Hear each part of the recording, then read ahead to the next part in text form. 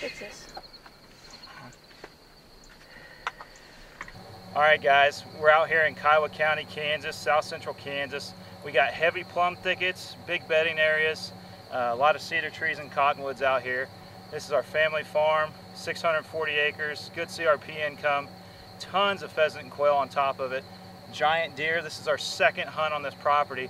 It's been in our family for years. To be honest with you, it's quite a ways from our house, and we just hadn't got to it, but I saved the spot for her this year, and she came down and whacked one on the first night. So